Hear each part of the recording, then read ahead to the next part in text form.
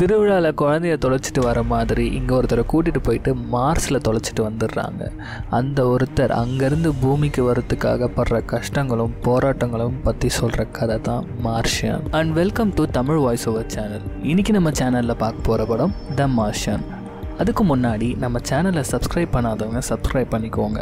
ஏன்னா இது உங்களுக்காகவே ரொம்ப எஃபர்ட் எடுத்து பண்ணுற சேனல். இப்போ படத்துக்குள்ளே போவோம். நாசாலேருந்து ஒரு டீம் மார்ஸ் ஆராய்ச்சி பண்ணுறதுக்காக போகிறாங்க. ஆனால் எதிர்பாராத விதமாக அங்கே ஒரு புயல் அடிக்குது.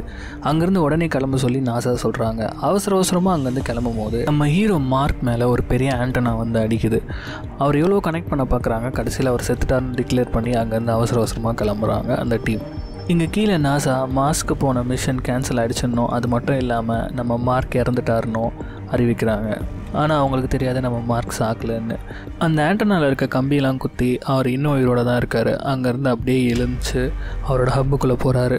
அவருக்கு ஆப்ரேஷனும் பண்ணிக்கிறாரு. ஆண்டனா உடஞ்சதுனால இப்போ பூமி கூட காண்டாக்ட் பண்ண முடியாது. இப்போ மார்க்கோட நிலைமை ரொம்ப மோசமாக இருக்குது. அங்கேயே அவர் சாக வேண்டியது தான். அவர் உயிரோடு இருக்காருன்னு யாருக்குமே தெரியல. 2-3 நாளைக்கு பைத்தியம் பிடிச்ச மாதிரி சுற்றிட்டு இருக்காரு. அதுக்கப்புறம் தான் அவருக்கு ஒரு ஐடியா வருது.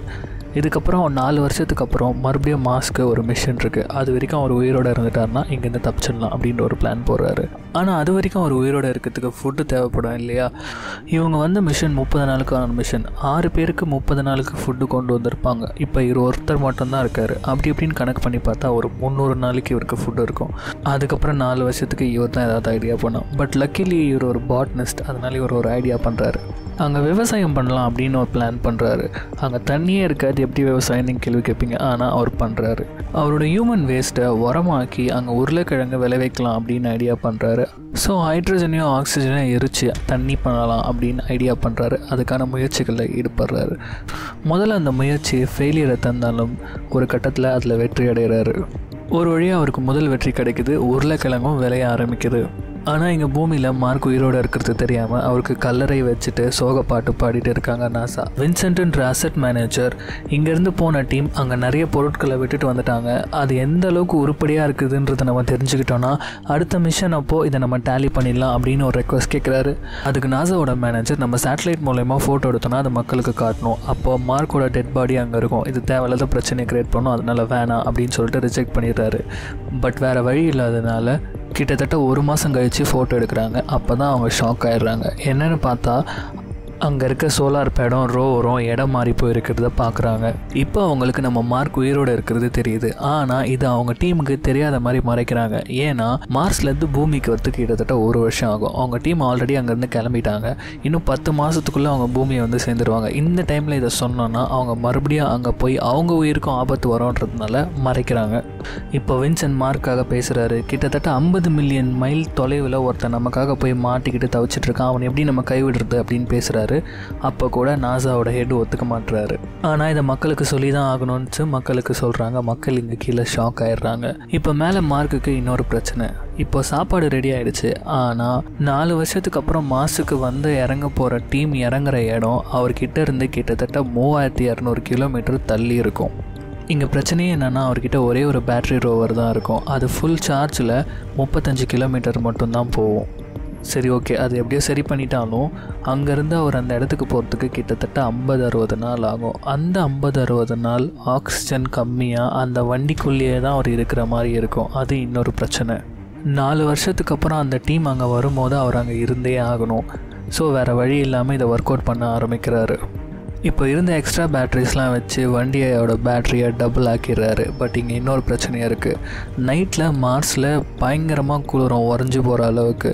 இப்போது இந்த வண்டியில் ஹீட்டர் போட்டார்னா அந்த பேட்டரி லைஃப் பாதியாக கம்மியாயிடும். ஹீட்டர் போடலைன்னா அவர் உறைஞ்சே செத்துருவார். மார்க் ஒரு புத்திசாலி. அவர் ட்ரைனிங்கில் படித்த ஒவ்வொரு விஷயத்தையும் ஞாபகம் வச்சுருப்பார். எப்போவுமே ஒரு டீம் மேலே போய் இறங்கின உடனே பவர் ஜென்ரேட் பண்ணுறதுக்காக ஒரு ப்ளூட்டோனியம் கோர் வச்சுருப்பாங்க. அந்த ப்ளூட்டோனியம் கோர் ரொம்பவே ஆபத்தானது. அதை மண்ணில் புதைச்சி வச்சுருப்பாங்க. அந்த கோர்லேருந்து பயங்கரமான ஹீட் வரும். ஸோ அந்த ஹீட்டை யூஸ் பண்ணி இந்த குளிரை அடக்கலாம் அப்படின்னு நினைக்கிறாரு. இந்த பிளானையும் சக்ஸஸ்ஃபுல்லாக ஒர்க் அவுட் பண்ணுறாரு. இங்கே பூமியில் நாசா மார்க்கை எப்படியாவது பூமிக்கு கொண்டு வர நாங்கள் எல்லா முயற்சிகளும் எடுப்போம் அப்படின்னு சொல்லிட்டு ப்ரெஸ்ஸுக்கு சொல்கிறாங்க. மேலே மார்க்கோட மூமெண்ட்ஸ் எல்லாம் வச்சு அவர் அடுத்த மிஷன் நடக்க போகிற இடத்துக்கு போகிறாருன்றத கீழே நாசா புரிஞ்சுக்கிறாங்க. ஆனால் அவர் அது வரைக்கும் உயிரோடு இருக்கிறதுக்கு இங்கேருந்து ஒரு ஃபுட் சப்ளை ராக்கெட்டில் அனுப்பலாம் அப்படின்ற பிளானுக்கு வராங்க நாசா. ஒரு ராக்கெட்டை ரெடி பண்ணுறதுக்கே 9 மாதம் ஆகும். ஸோ அதை எவ்வளோ ஃபாஸ்ட் பண்ண முடியுமோ அவ்வளோ ஃபாஸ்ட் பண்ணுறாங்க. 3 மாதத்துக்குள்ளே அந்த ராக்கெட்டை அனுப்பியே ஆகணும் அப்படின்ற ஒரு பிளானுக்கு வராங்க. கிட்டத்தட்ட 2.5 மாதம் முடிஞ்ச நிலைமையில் அவரோட உருளைக்கிழங்குகளை அறுவடை பண்ணுறாரு. ரொம்ப சந்தோஷப்படுறாரு. ஆனால் அந்த சந்தோஷத்துக்கு மேலே ஒரு விஷயத்தை யோசிக்கிறாரு. என்ன தான் அவர்கிட்ட ஃபுட்டு இருந்தாலும் எல்லாம் இருந்தாலும் நாசா கூட காண்டாக்ட் பண்ணணும், அதுதான் முதல் விஷயன்றதை அவர் புரிஞ்சுக்கிறாரு. இப்போ தான் அவருக்கு ஒரு ஐடியா தோணுது. அவரோட ரூட்டை மாற்றுறாரு. கீழே இருந்த நாசா அவர் ஏன் ரூட்டை மாற்றுறாரு அப்படின்னு சொல்லிட்டு ரொம்ப குழம்பி போகிறாங்க. அப்போ தான் நம்ம வின்சென்ட் ஒரு விஷயத்த யோசிக்கிறாரு. மார்க் யோசிக்கிற அதே விஷயத்த மார்க் ஒரு அதி புத்திசாலின்னும் புரிஞ்சுக்கிறாரு. என்னென்னா 96 ஒரு டீம் ஆல்ரெடி ரிசர்ச்சுக்கு போயிருப்பாங்க. அந்த டீம் பாத் ஃபைண்டர் அப்படின்ற ஒரு பழைய டெக்னாலஜி யூஸ் பண்ணியிருப்பாங்க. இந்த பாத் ஃபைண்டரில் இங்கே இருந்துக்கிட்டு கேமரா மூலியமாக அங்கே என்ன நடக்குதுன்றதை பார்க்கலாம். ஆனால் அது ரொம்ப ஓல்டு டெக்னாலஜி. அந்த டெக்னாலஜியை தேடி தான் நம்ம மார்க் போவார். இதை புரிஞ்சுக்கிட்ட வின்சென்ட் அந்த பழைய டெக்னாலஜி பூமியில் இருக்க இன்ஸ்டியூட்டுக்கு வராரு. இங்கே அவரும் தயாராகிறாரு, எப்படியாவது அதை கனெக்ட் பண்ண முடியுமான்னு சொல்லிட்டு. சக்ஸஸ்ஃபுல்லாக கனெக்டும் பண்ணுறாங்க. ஆனால் இதில் ஒரு பிரச்சனை இருக்குது. என்னென்னா இந்த கேமராவை ரொட்டேட் பண்ண முடியும், லோ குவாலிட்டியில் ஒரு ஃபோட்டோ எடுக்க முடியுமே தவிர வேறு எந்த ஒரு கம்யூனிகேஷனும் பண்ண முடியாது. இதுக்கும் நம்ம மார்க் புத்திசாலித்தனமாக ஒரு ஐடியா பண்ணுறாரு. என்னோடய சிக்னலை ரிசீவ் பண்ணுறீங்களா அப்படின்னு ஒரு கொஸ்டின் கேட்டு எஸ் ஆர் நோ போர்டு வைக்கிறாரு. ஸோ கேமரா எந்த பக்கம் திரும்புதோ அதுதான் ஆன்சர் அப்படின்ற ஒரு விஷயத்த பண்ணுறாரு. இவங்களும் எஸ் அப்படின்னு திருப்புறாங்க. இப்போ ரொம்பவும் மார்க் சந்தோஷப்படுறாரு. ஆனால் அந்த சந்தோஷம் பெருசாக இல்லை. ஏன்னா இப்படியே ஒரு கொஷினாக கேட்டு எப்போதைக்கு பேசுகிறது. ஆல்ஃபபெட்டும் யூஸ் பண்ண முடியாது. ஏன்னா 26 கேரக்டரை அவங்க காமிக்கிறதுக்குள்ளே இவரால் கன்வே பண்ண முடியாது. இப்போ தான் மார்க்குக்கு இன்னொரு ஐடியா வருது. ஆக்ஸோடெசிமல்ஸ் அப்படின்ற ஒரு டேபிளை யூஸ் பண்ணுறாரு. அதில் இருக்கிற கோட்ஸ் படி வச்சு பார்த்தோன்னா ஈஸியாக ஒரு வேர்டை ஃபார்ம் பண்ண முடியும். அந்த ஐடியாவை இவங்க ட்ரை பண்ணுறாங்க. இந்த டேபிளோட உதவியோட இவங்க முதல் வார்த்தையை கம்யூனிகேட் பண்ணுறாங்க. அதுக்கு நம்ம மார்க் ஆன்சரும் பண்ணுறாரு. அப்புறம் இதே மெத்தடை யூஸ் பண்ணி அந்த ரோவரில் இருக்க சிஸ்டமில் சில கோடிங்களை மாற்றி எப்படியோ ஒரு வழியாக மெசேஜ் பண்ணுற ஒரு ஃபீச்சரை கொண்டு வராங்க. கிட்டத்தட்ட 3 மாதம் கழித்து மார்க் முதல் தடவையாக பூமி கூட காண்டாக்ட் பண்ணுறாரு. பூமியிலேருந்து நாசா, நாங்கள் உங்களை வாட்ச் பண்ணிகிட்டே தான் இருக்கோம், உங்களுக்கான ஃபுட் சப்ளை சீக்கிரமாக வந்துகிட்டே இருக்குது, நீங்கள் அடுத்த 4 வருஷத்தை தாக்கு பிடிக்கிற அளவுக்கு உங்களுக்கு நாங்கள் ஃபுட் அனுப்பி வைக்க போகிறோம் அப்படின்னு சொல்லிட்டு சொல்கிறாங்க. அதுக்கு அவர் ஆன்சர் பண்ணுறாரு, ரொம்ப தேங்க்ஸ் அப்படின்ட்டு. எங்கள் டீமுக்கு நான் உயிரோடு இருக்கிறது தெரியுமா, சொல்லிட்டீங்களா அப்படின்னு கேட்குறாரு. இப்போ என் கீழே இருக்கிற எல்லாருமே தயங்குறாங்க. அதுக்கப்புறம் நாங்கள் சொல்லலைன்றதையும் சொல்கிறாங்க. இதனால் செம கோவப்படுற அந்த கான்வர்சேஷன் லைவாக நடக்குதுன்றது கூட பயம் இல்லாமல் அசிங்கமாக திட்டுறாரு. இப்போது நாசா அவங்க டீமுக்கு இதை இன்ஃபார்ம் பண்ணுறாங்க. அந்த டீம் ரொம்பவே கில்ட்டியாக ஃபீல் பண்ணுறாங்க. நம்மளோட ஃப்ரெண்டை நம்ம இப்படி விட்டுட்டு வந்துட்டோமே, எல்லாமே ஏன் தப்பு தான் கேப்டன் ரொம்ப ஃபீல் பண்ணி பேசிகிட்டு இருக்காங்க. இப்போ நாசா இவனுக்கு எவ்வளோ சீக்கிரமாக ஃபுட் சப்ளை பண்ண முடியுமோ அவ்வளோ சீக்கிரமாக நம்ம பண்ணணும். இதுக்கு நமக்கு கிட்டத்தட்ட ஒரு 8 மாதம் ஆகும். அது வரைக்கும் அவன் தாக்கு பிடிச்சிருவான், பெருசாக எந்த ப்ராப்ளமும் இருக்காது அப்படின்னு பிளான் பண்ணுறாங்க. இப்போ தான் வேறு மாதிரி மாறுது. அவர் தங்கியிருக்க ஹப்பில் நடக்கிற ஒரு சின்ன தப்புனால அந்த இடமே வெடிக்குது. கிட்டத்தட்ட செத்து உயிர் பிழைக்கிறாரு மார்க். அவர் கொஞ்சம் கொஞ்சமாக கஷ்டப்பட்டு பண்ண விஷயங்கள் எல்லாம் அடியோடு அழிஞ்சு போகுது. இப்போ அவருக்கு ஃபுட் சப்ளை வரத்துக்கு கொஞ்சம் நாள் ஆகுன்றதுனால அவர் ஒரு நாளைக்கு சாப்பிட்ற ஃபுட்டை 3 நாளைக்கு சாப்பிட்ணும், அதுவும் ஒரு வேளைக்கு தான் சாப்பிட்ணும் அப்படின்னு நாசா சொல்லுது. அதுக்கேற்ற மாதிரி மார்க்கும் அவரோட ஃபுட்டை கம்மி பண்ணிக்கிறாரு. இந்த மாதிரி ஆனதுனால இவரோட ஃபுட் சப்ளை லான்ச்சை அவசரமாக பண்ணுறாங்க. ராக்கெட்டும் கிளம்பி மேலே போகுது. ஆனால் எதிர்பாராத விடமா அது விடிஞ்சு கீழே விழுந்துருது. லான்ச் கேன்சல் ஆகிடுது. இப்போ நாசா அவங்கக்கிட்ட எந்த ஒரு ராக்கெட்டும் இல்லாமல் கஷ்டப்படுறாங்க. இந்த நேரத்தில் தான் சைனா, நாங்கள் ராக்கெட் தரோம், நீங்கள் அவருக்கு அனுப்புங்க அப்படின்னு சொல்லிட்டு ஹெல்ப்புக்கு வராங்க. இந்த டைமில் தான் ஏரோடைனாமிக்ஸில் ஒர்க் பண்ணுற ஒரு ஸ்டூடெண்ட் ஒருத்தன் ஒரு ஐடியாவை கொண்டு வரான். அது என்ன ஐடியானா, அவங்க டீம் மார்ஸ்லேருந்து ஆல்மோஸ்ட் பாதி தொலைவில் இருக்காங்க. கிட்டத்தட்ட பூமிக்கும் மார்ஸுக்கும் நடுவில் ட்ராவல் பண்ணி வந்துட்டுருக்காங்க. மார்ஸ் வரைக்கும் ஃபுட் சப்ளை அனுப்புறதுன்றது ரொம்ப கஷ்டமான ஒரு விஷயம். ஆனால் இவன் வேறு ஒரு ஐடியா வச்சுருக்கான். அதாவது மார்ஸ்லேருந்து பூமிக்கு வர்றதுக்கு கிட்டத்தட்ட 1 வருஷம் ஆகும்.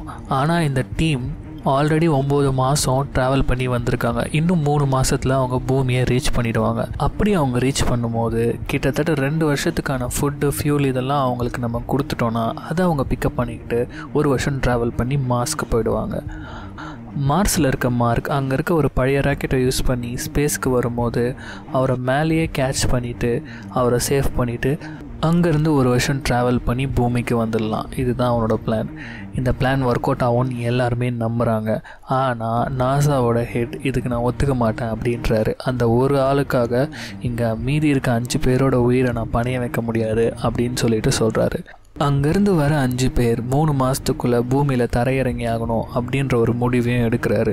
இந்த டைமில் நாசாவோட வைஸ் பிரசிடெண்ட் இதெல்லாம் தாங்க முடியாமல் இங்கே கீழே நடக்கிற எல்லா விஷயத்தையும் ஒரு சீக்ரெட் மெசேஜாக மேலே இருக்க டீமுக்கு அனுப்பி வச்சிடுறாங்க. இதை பார்க்குற மேலே இருக்கிற டீம், மார்க் நம்ம பையன், நம்ம தான் நாங்கள் விட்டு வந்துட்டோம், இது நம்மளோட கடமை, நம்ம போய் காப்பாற்றி ஆகணும், அவங்க என்ன முடிவு வேணாலும் எடுத்துக்கிட்டோம், நம்ம போகணும் அப்படின்னு பிளான் பண்ணுறாங்க. ஆனால் அந்த ஸ்பேஸ் ஷட்டில் வந்து ரிமோட்டில் கண்ட்ரோல் பண்ணுவாங்க.